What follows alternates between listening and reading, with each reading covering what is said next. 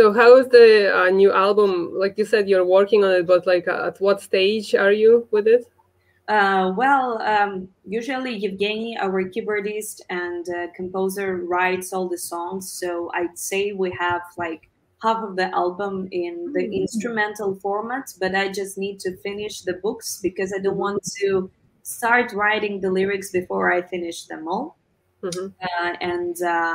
Yeah, I also helped with a few melodies and concepts of the songs, but you know, it's still in process. But with Napalm Records, we already have a certain deadline. Like we both parties agreed on this. That's why I mean we have to work.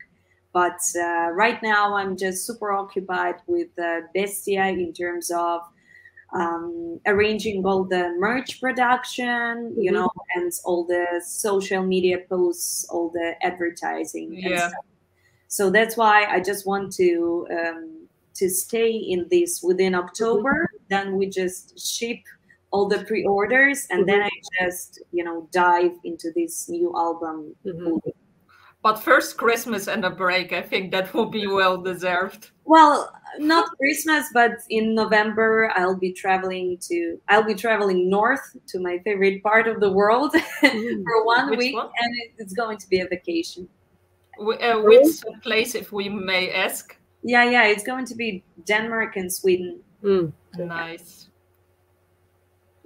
So can you tell us about like when you're releasing EP or even an album, so what are the must things to have to promote it? Oh, you know, like everything is so rapidly changing nowadays. I always compare like what we did in terms of promotion, like with the Sign of Faith album, it was already different, and all those things didn't work with the Realms of Fire and Death, so we had to do something else. So I would say that the best thing is to have everything in advance as much as you can. Probably you won't be able to have it in the end, but like do your best, because doing something in the last minute, it's like the worst thing to do. And preparing a list that you can, you know, just check is like the best thing. Planning ahead in terms of content plans and posts is also good. So for example, with Bestia release, I did it better than I did with the Realms of Fire and Death, because like we're working with 2 bands, and that's why I just made, for example, a spreadsheet where I put all the ideas for all the posts for 2 or 3 months. So it's not necessary that you write them all right from the start, but at least you know that this week, for example, you dedicate to the mermaids video.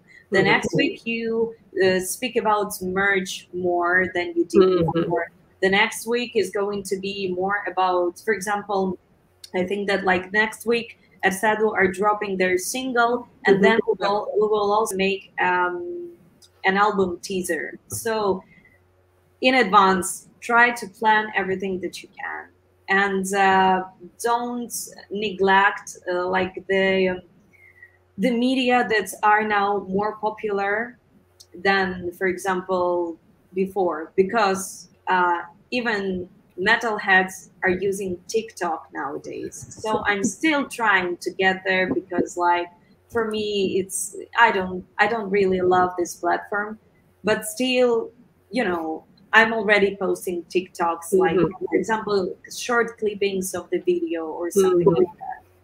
Yeah, so just see what works best at the moment, because even with Instagram earlier, your posts every day, they worked better than anything else. Today it's better, you know, you make one post but very good and very responsive, like one post a week, then you make it every day and they are so.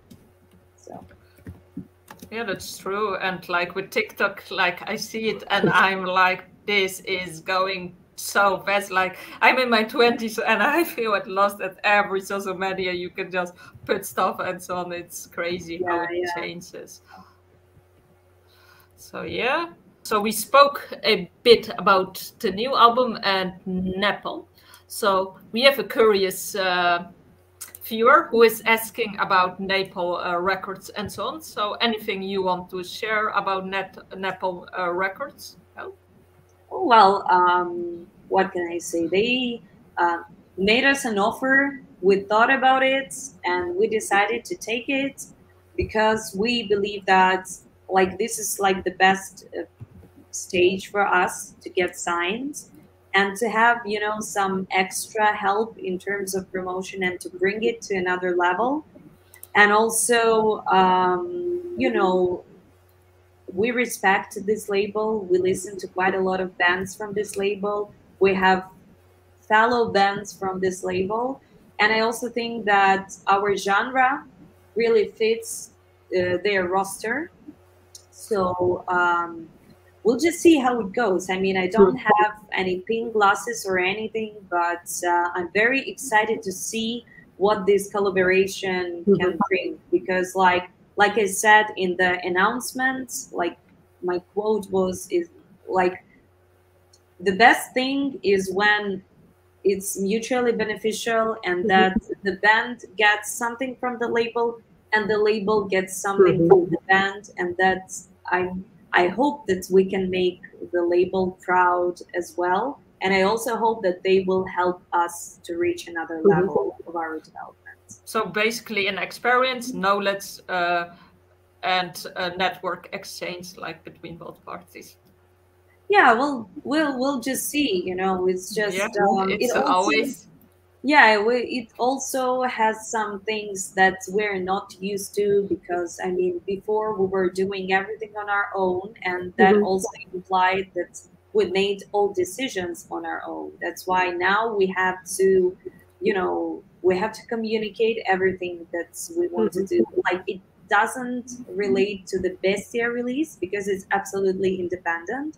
And Napalm has nothing to do with it. And we agreed upon this right when we made the contract, because when they contacted us, we already recorded Bestia. So it's also a collaboration with another band. So that's why our proper work will start with the next album. We look forward to it, what it will bring. So what new year will bring? Like, do you think some countries that you would like to visit, some tours planning, or? You just have to understand that a label doesn't have anything to do with shows. I mean, being signed can help you to get some extra shows because your band is visioned at another level, but still the booking agency is in charge of all tours and stuff. So again, it can help with networking, but you know, it's not the same thing. So that's why, well, of course, at some point we would love to have a United States tour, because like 40% of our fans are from North America, Canada and stuff. So I think that being signed will help us, but not in terms of, you know, they will give us money and we will fly there. No, but the thing is, even applying for visas, when applying for visas, it will help us that we will have like a contract with a label that also, for example, has an office in the United States. So it's like, even with this stuff, it's more beneficial to be signed. So I hope so. And we were supposed to tour this November in Europe and in the United Kingdom finally, but it was postponed also because of the restrictions in some countries, and also because some of the bands in the lineup, they were not from Europe, and like it was a complication. So we hope that the dates will be transferred to the next year, and we'll also have some shows, you know, separate shows planned for the first half of 2022. So, for example, the nearest show is Norway, Oslo in January. As far as we know, Norway lifts all the restrictions. So now we just have to keep our fingers crossed that Ukrainians will be allowed there, because in Ukraine, the number of cases, of COVID cases, is growing again very rapidly, and the level of vaccination here is quite low. So all the band members of IGNEA are vaccinated. So if Norway continues allowing vaccinated Ukrainians there. I hope that this show will happen.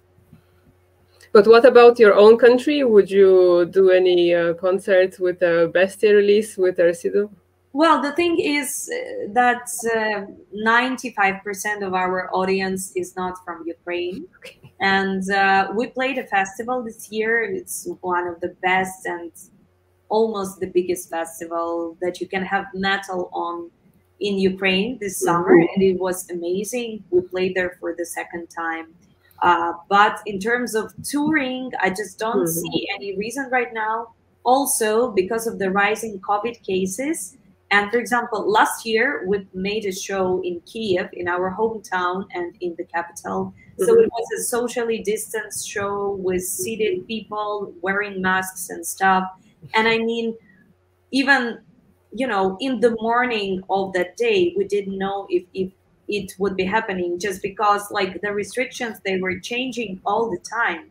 And that's why I just, you know, if we arrange a tour, it can just drop, it can fall apart at any moment. And I don't see that it can be reasonable right now. And also until we reach a certain level of vaccinations in Ukraine, I don't want to be part of the shows, you know. Let's go to a happier topic, as we are here for EP Bestia. So actually, like Venice is a fan from Greece. So he's asking if you would come to Greece. Yeah, we would, but we just need, again, talk to your local promoters and share our music with people from Greece, and we will gladly come. I mean, Greece was one of the first countries that opened for Ukraine after, like, during the pandemic. So we will gladly come. Great. So, great. So let's back to the EP. I'm wondering, how does the collaboration with Ersedu make your music more complete? Well, I think that, again, we were basically collaborating on one song. And this song was primarily written by them in terms of music. And I added my lyrics on top and some vocal melodies. So it's like, I don't think that we are influencing each other much within this release. But also, like I said before, like every year we're sharing our demos and stuff. So we get inspirations from each other also, just because we're sharing this stuff. And, you know, we're sharing the music that we like between each other. So this is how it affects. It's amazing, and I think what we see at the medical see that like music is a lifestyle, like it's like a connection between people and so on. It's great to just collaborate with others, exchange music and so on. Yeah, I really hope that on the next album we are planning to make some collaborations as well. Well, not like with Ersedu, but mostly with guest musicians. At least we're planning to. We will see how it goes. So that will be interesting. And it's interesting, like I heard also that IGNEA'S, I don't know if you heard about them, but they saw the interview which you did last year, and they started listening to IGNEA and so on. They were looking forward for a collaboration. We might ask them what's happening with their... can you tell the name once again? IGNEA'S, they are a symphonic metal band from Italy. No, I think we will let you know. Yeah, IGNEA'S. Sorry, I wanted. But like, I mean, it's interesting that we are doing interviews and so on, and then bands starting to talking about other bands and so on. Yeah. But I also, you know, I've been approached by quite a few people regarding like having me as a guest vocalist, and I just right at the moment I have to decline some offers just because I'm really overloaded, and I think that if I hop on everything now, it will just make the album that we're working on worse. That's why, again, I'm just if I had all the time in the world, I would gladly do it, but you know, right now I just have to sacrifice some stuff for the sake of doing everything well with IGNEA at the moment. Yeah, you are one person, like you can't like yes, an octopus. Yes. But yeah, I also have, you know, I'd love to have a side project at some point, because I have some songs that are not really metal songs. And again, and I was just, I'm usually showing them to patrons. And sometimes it's usually like me singing with a guitar. But then I just realized that I have quite a few songs, you know, I mean, like 8 or 9, so they just lack arrangements and sometimes words, sometimes, you know, and I would love to give it a go as well, because I listen to a lot of different genres of music. So that's why I don't know where to have all this time. And this is actually, I really hope that Napalm Records will help, you will take some work off my shoulders in terms of the promotional stuff, you know. Looking forward to it, because I'm tired of doing this. I can imagine that. And you are like very artistic. Like I saw once you with the acoustic guitar, which was really nice. And then you had an idea for a black metal project. And I'm like, whoa, that's interesting. When is it going to happen? And I mean, yeah, I would love to do it all, but yeah. You have only 24 hours. Yeah, exactly. Per day. Yeah. So we have another question from Finance. Like most of it was answered, but the last bit. So with which bands would you like to go on tour? Have you ever considered, if you could? Oh, well, it's always a very complicated question, because like I know how touring works in terms of the music industry. And usually the bands that you really like, they won't be fitting for you in terms of touring. Because, for example, I can, I don't know, I can listen to Behemoths, but we won't be doing well on tour together in terms of the crowds, you know? Or, for example, I don't know, I can pick up some hardcore bands. Again, it won't work. That's why I don't know, each lineup is very unique, and sometimes you have to go diverse, because our first tour, we toured with Ildispost, and they are, you know, a thrash death metal band from Denmark, and it worked well, surprisingly. But to do it every time, like with such a band, it would be strange. So that's why I also see that there is a question, like in terms of North America, then it would really make sense to tour with someone from North America, because they already have audience there. They already know what to expect, because from all the stories from other musicians and from everything that I know, touring the US is like an absolutely different thing from touring Europe. So it's like, it's very complicated for Europeans. Yeah, exactly. It's never easy with touring. Well, yes, but at least with Europe, you know what to expect, you know, and everything, even if you're in the farthest corner of Europe, you're still close to your home. And if anything goes wrong, like you can even fly, it takes a few hours. And even touring within Europe, again, we have like, everything is more common within these countries, you know, you can solve all the problems. And when you come to the US, you even cannot bring all the gear that you want to, because it's too far away. And it's like, as far as we know, the bands have to buy all the backline there because they cannot bring it. So it's like a lot of arrangements have to be done. Yeah. That's a lot to take in. So, Veronica, any other questions you have? No, we have one of Fanny's asking if Helle listened to a new Ginger album, because you're on the same label.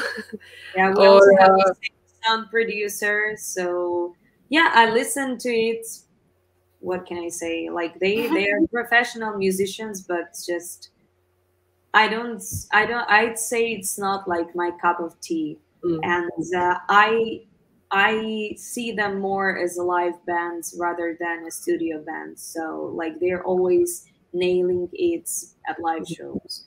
And it's not alien weapons, I think it's alien weaponry. Yeah. They are very cool, and I think that they are very authentic, you know. So wrapping it up, I'm wondering about the new album. Like, is it like printed out? Can you give us a peek, or does it still need to be printed out? Do you mean the Bestia album? Yeah, Bestia, not the new one. Yeah, it's in production right now, and I mean this pandemic affected all the deadlines, and for example, with vinyls, it's like for everybody, it's like waiting for 6 months, and we managed to make the shipping of vinyls in December for Bestia, and it's actually quite early. And yeah, I think that's like this artwork, you can see it on our website. It really fits both the CD and vinyl, so it's going to be it will be good to hold it in your hands, you know. Certainly, and the details. I'm looking forward to hold the Bestia CD, as it looks really beautiful on how it looks like and so on. So it will be a surprise how it will look like when it arrives. Like. Yeah. Well, you can see the artwork on the websites and everything. So yeah, that looks really good. Yeah. So yeah, I really like the idea with different colors as well. Like... Yeah. Well. It was unintentional because like this artwork was made by Ersedu, and we were also like we came to their place and they were showing us a lot of different versions in terms of colors, and we were arguing a lot which to pick, and that's why like we decided to make like this yellow and blue because it's the color of Ukrainian flag. So it also makes sense because it's an album related to the Ukrainian mythology. But we also really liked this another version that is called, we called it Ice Blood. And we decided why not make vinyl in this color, and we also have posters in all the colors that we had like to choose from. Yeah, so amazing to limit ourselves. The artwork is really nice for the shelf. So yeah, before we round up, so there is an upcoming album and probably some surprises for the split EP, and you shared some spoilers, secrets, and so on. But any last final words that you want to share? Oh, I just want to say. Like the music industry is slowly waking up. So if you are in a country that already lifted all the restrictions, please go to the shows and support your local musicians.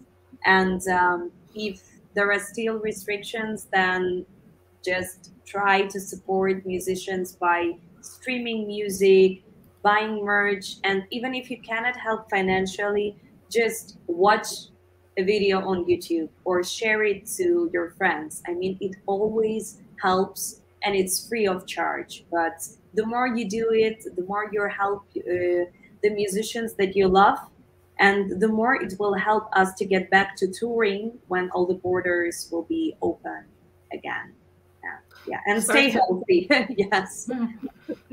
We agree on that one, but we would also say pre-order the Bestia album, as like the music is great, the artwork is great, so we'll provide links below. And basically that was it for the Bestia EP. So you just got a peek, and stay in touch, subscribe, and follow our group, The Metal Galaxy, for more metal news. And we certainly will release a review on the new album, so keep an eye on our channel. And we want to thank Helle for sharing secrets and some stories about the new Bestia and talking more about IGNEA. So thank you, Helle, for tonight. So I'm just giving Vero to round it up. That's everything. Thank you so much. Thank you. Bye. Bye.